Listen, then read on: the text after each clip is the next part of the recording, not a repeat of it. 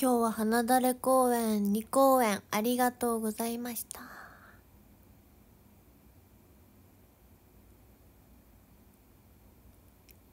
昼はリコチの生誕祭、そして夜は舞ちゃんの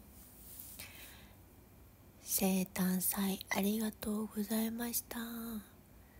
チコちゃんらしさ全開の生誕祭でね、ウクレレの弾き語りもすごく素敵やったし、舞ちゃんの生誕祭ではね、ファースト写真集の発売の発表があったり、もうびっくり、すごいもう自分のことのように嬉しかったです。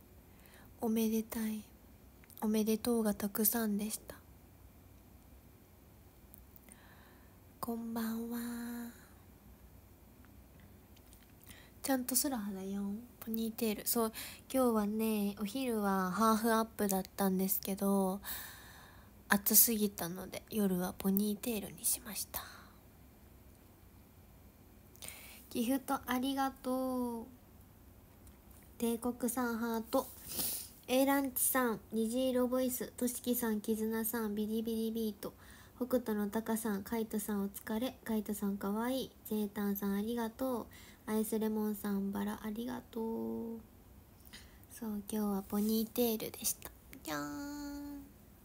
髪の毛切ってからは多分初だったかな、短めポニーテールです。めっちゃ軽かったです。アスパラさんお疲れ、ありがとう。クックさんお花ありがとう。花だれ公演2公演ありがとうございました。そしてね、昨日の発売記念イベントからね、2日連続来てくださった方やね、今日だけだったとかの方もいると思うんですけど、みんなと会えて楽しかったし嬉しかったです。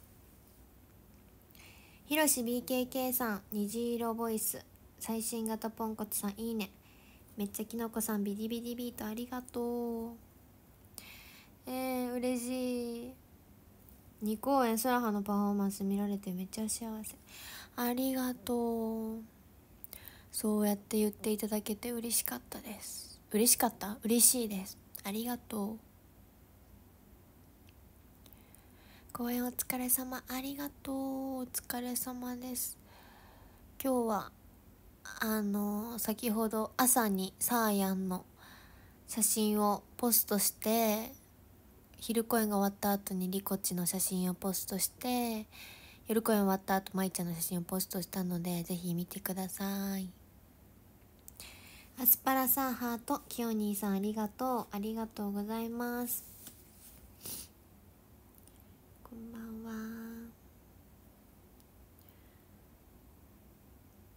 すごく楽しかった。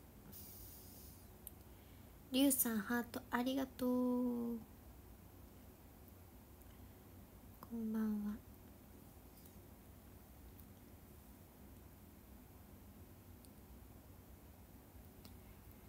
明日もね、お仕事があるので頑張ります。あ、そう、みんなチリパのお便り待ってます。もびさんハートありがとう。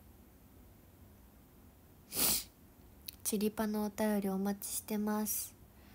今日ね、ツイートされたんですけど、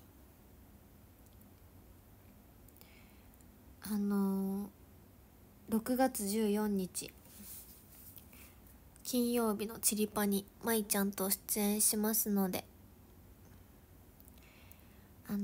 お便りがね12日のお昼までですね。発売日のお昼までよろしくお願いします。でもね、早めに送ってた方がありがたいかもって感じです。たこすけさんビリビリビートありがとう。こんばんは、お疲れ様です。公演もありがとうございました。素敵な生誕祭に出演できてすごい嬉しかったです。こんばんは。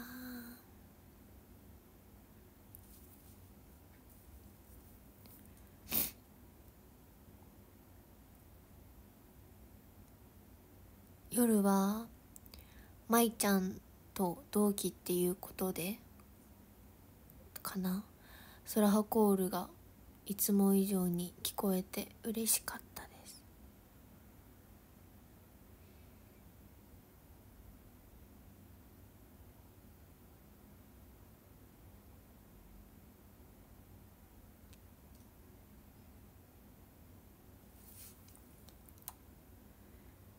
ありがとう。お見送りいっぱい喋っちゃったありがとうございました。嬉しかったよ。ペンライト変えてくださってる時とか見てました。ちゃんとユニット曲の時ありがとうございました。ソラハコールめっちゃ聞こえましたよ。ありがとう。ラレルンさんハートありがとう。そうユニット曲の時とか赤と緑に変えてくださってる方が多くて嬉しかったし、ソラハコールもたくさん聞こえて嬉しかったです。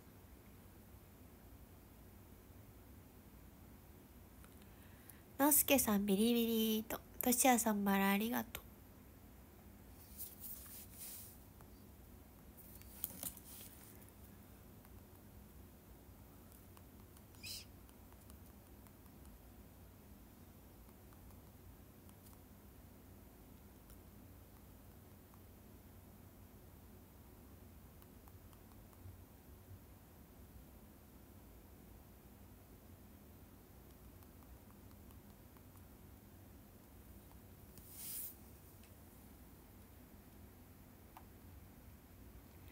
公演お疲れ様。お疲れ様です。やおさんハートありがとう。としやさんバラ、のすけさんビリビリビートありがとう。スカイホエールさんハート、ようかなさんペンライトありがとう。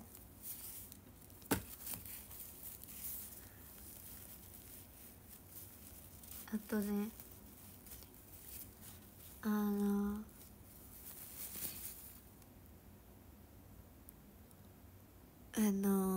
何でしたっけ、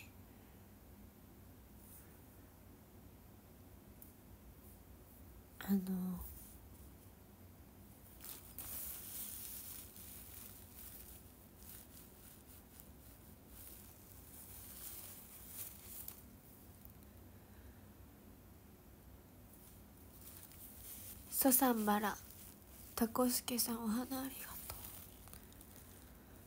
う。今日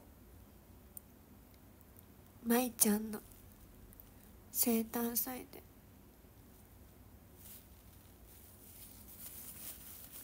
お手紙をゆうかちゃんからのねお手紙があって代読させていただいてたんだ代読させていただいたんですけど、私がすごい大事なところを飛ばしてしまってすいませんでした。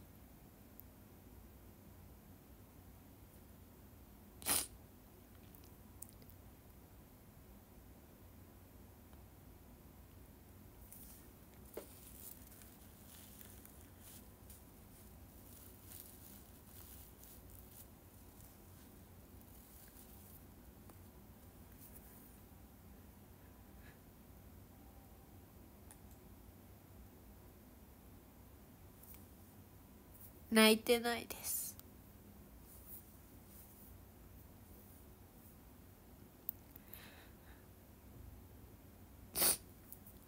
素敵なお手紙だったのに。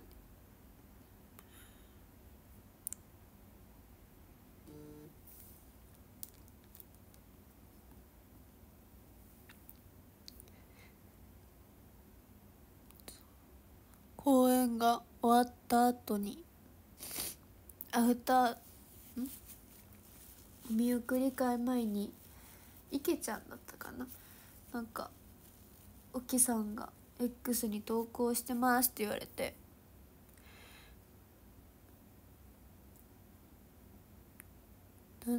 なんだと思って見たらそのお手紙を1枚飛ばしてるよみたいな書かれてて、すごい素敵な文章だったのに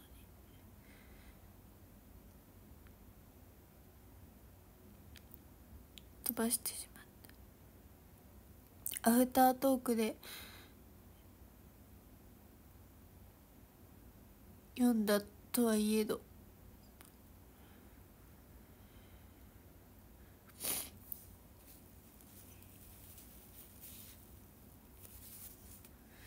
良くなかったです。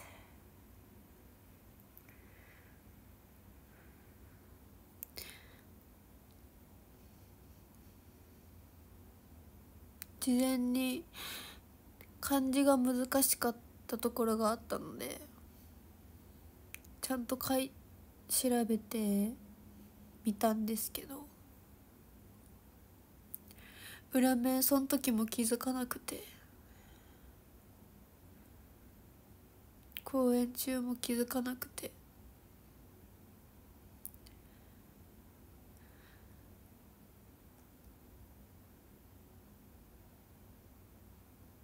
ゆかちゃんにも申し訳ないし、まいちゃんにも申し訳ないし、せっかくそのまいちゃんの生誕委員の方が空はにって言ってくださったのに、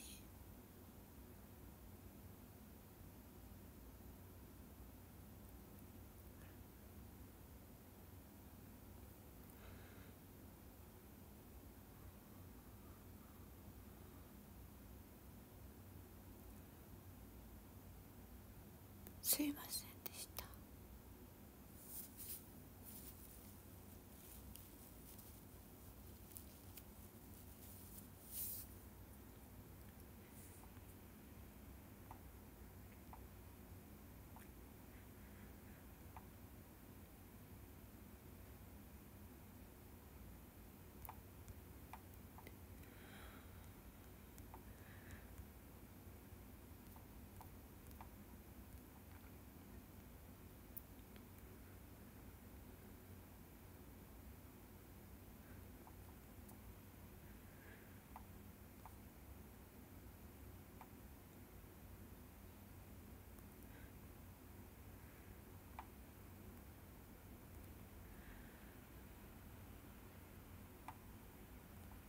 仕方ないことではないです。私の確認ミスなので。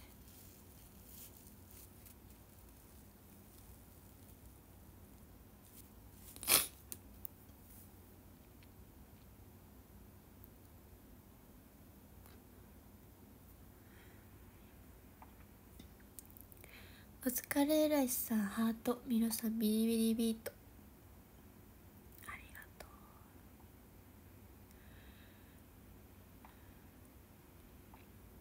う。でも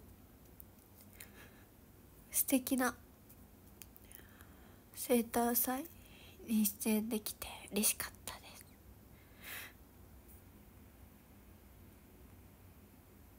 トールさんありがとう、ありがとうございます。釣り吉さんビリビリビートありがとう。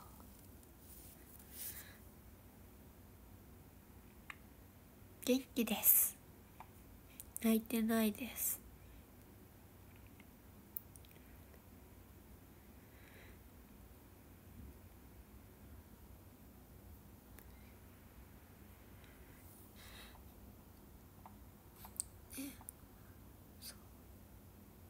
たくさんね、ソラハコールもしてくださったので申し訳ないです。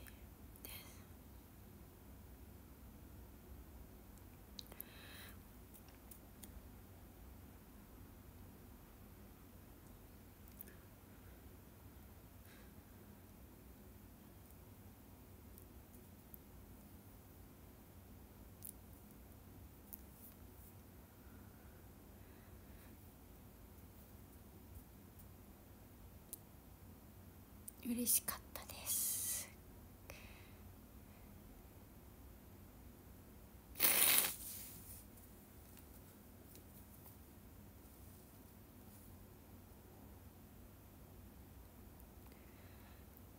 でも本当にね、まいちゃんの生誕祭にまた出演できてすごい嬉しかったです。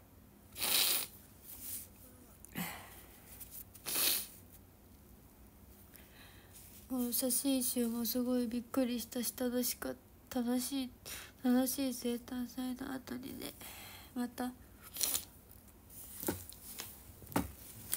嬉しい報告で嬉しい。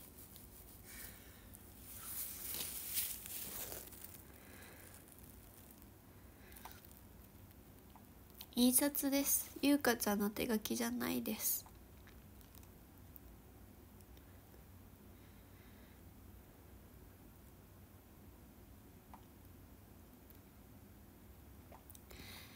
ゆかちゃんの手書きじゃないです。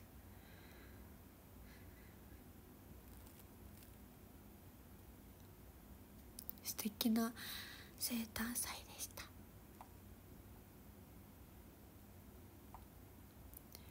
そう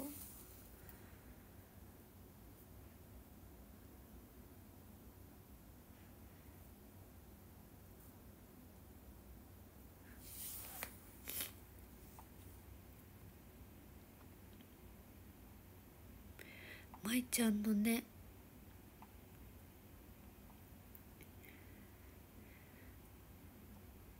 写真集ほんまに知らんかった。びっくりだけど、でもね、まいちゃんも写真集いつか出したいってすごい言ってたから、めっちゃ嬉しかったし、自分のことのように嬉しかったし、自慢すぎる同期です。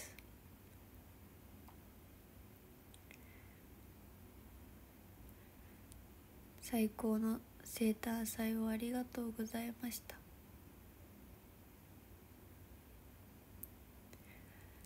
ね、たくさんの愛を感じたりこちとまいちゃんの生誕祭にこう出演できて嬉しかったし、その空間でパフォーマンスできてもことも楽しかったです。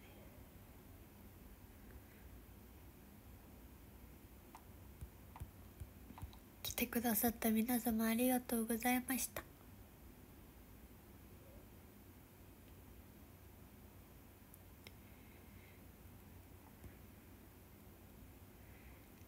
かまちゃんファイトありがとう。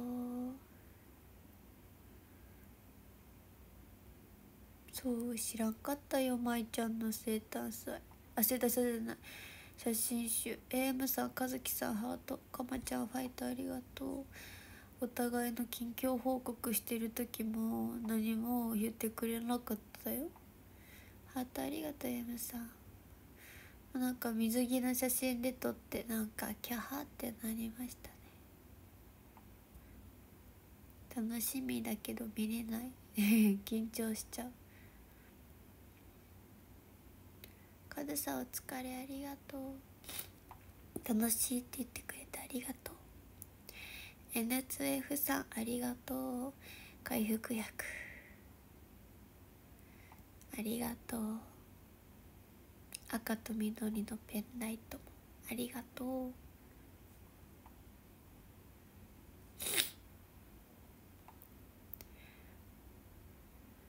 かつぽさん回復薬ありがとう。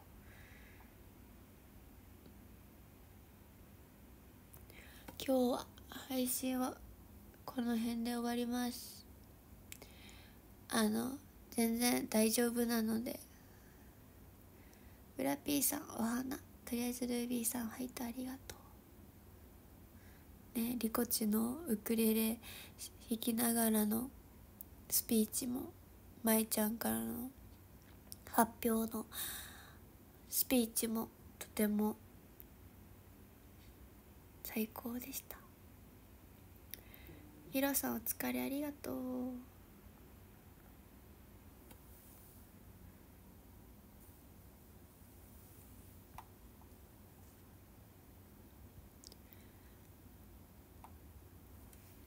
ヒロさんハート、湯沢さんタコありがとう。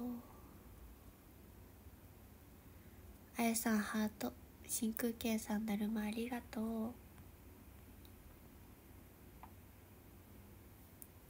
そう昨日と今日皆様と一緒に過ごせて楽しかったです。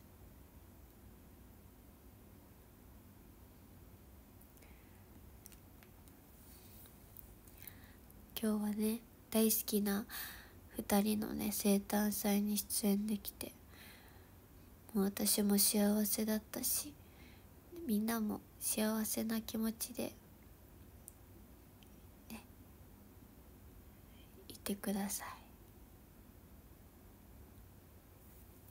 いね。ありがとうございました。それでは壇上見ます。13位お父さん、12位釣り吉さん、11位蘇さん、10位Aさん、Aさん、9位としきさん、8位絆さん、7位オリクさん、6位ミロさん、5位最新型ポンコツさん、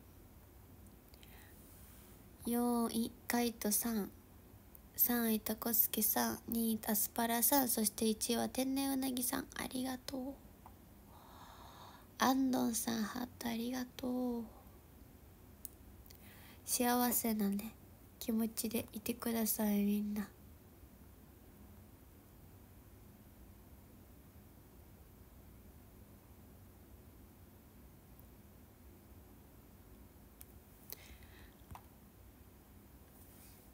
ちゃんと空肌よ。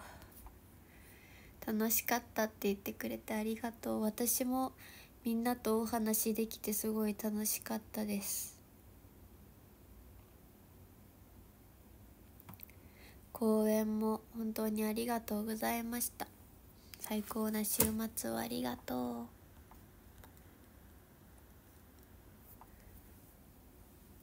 元気だよ。あ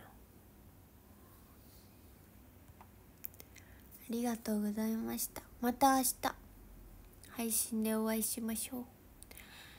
バイバーイ。ありがとう。バイバイ。またね。おやすみちゅー。バイチャラポー。またね。